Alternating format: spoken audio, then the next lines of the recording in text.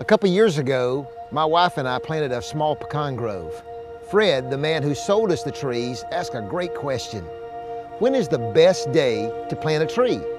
He waited a minute.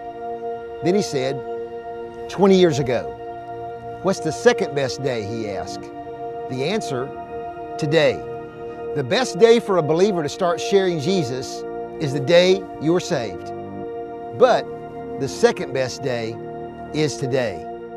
Trees can live to be hundreds of years old, but it takes years for them to grow to maturity, and if they could talk, I can only imagine what kinds of stories they would tell.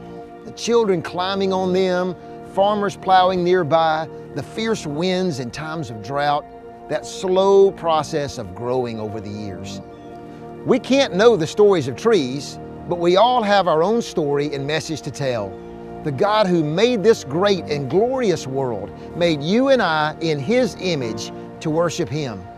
Augustine said it in a prayer, "You have made us, O God, and our hearts are restless until they find rest in You."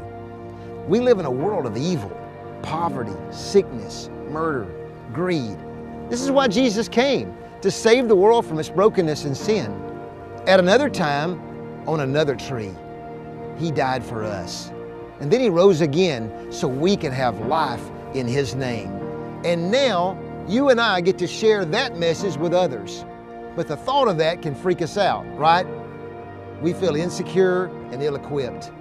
But what if I told you the very God who created and redeemed us has made each of us to tell others the good news of Jesus? What if I told you the personality that you have, your talents, whether you're an introvert or an extrovert, all this has been given to you as a gift so you can talk about Jesus in everyday conversations the very way you were born to do it. Just like it takes time for trees to grow to maturity, I want to take you on a journey to help you grow in your witness. I want to help you connect the gospel story with your story and show you how to talk about that story in normal conversations with people you know. I want you to see how the person you are is just the person God wants to use for His gospel work. If you know Jesus and you're breathing, you're a missionary.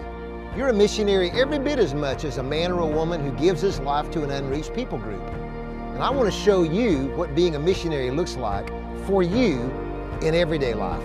God created you for His glory to advance His gospel with the gifts, talents, and opportunities He gave you at home, at school, in the workplace, where He placed you. You live at this time in the history of the world for this purpose, a purpose that is bigger than you, sharing Jesus without freaking out.